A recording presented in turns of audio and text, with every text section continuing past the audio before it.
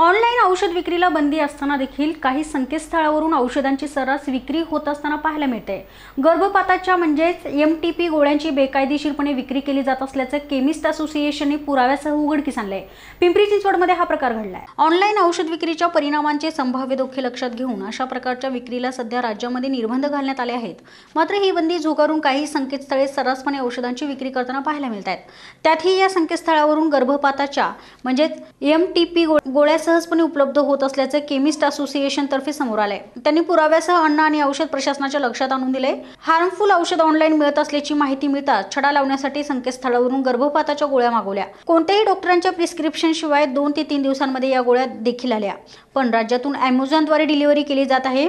विवेक तापकीर यांनी थेट अन्न औषध प्रशासनाकडे याविषयी तक्रार केली आणि योग्य कारवाई करण्याची मागणी केली आहे। अन्यथा स्त्री भ्रूण हत्या रोखण्यासाठी म्हणून प्रतिबंधित असणाऱ्या गर्भपाताच्या गोळ्या सर्रासपणे उपलब्ध व्हायला लागल्या तर याचे गंभीर परिणाम दिसायला वेळ लागणार नाही। की ऑनलाईन औषध विक्रीवर भारत सरकारने त्वरित बंदी आणावी। कायद्याने कुठलीही परवानगी नाहीये ऑनलाईन औषध विक्रीला, तरीही आज मोठ्या प्रमाणात औषध विक्री चालू आहे।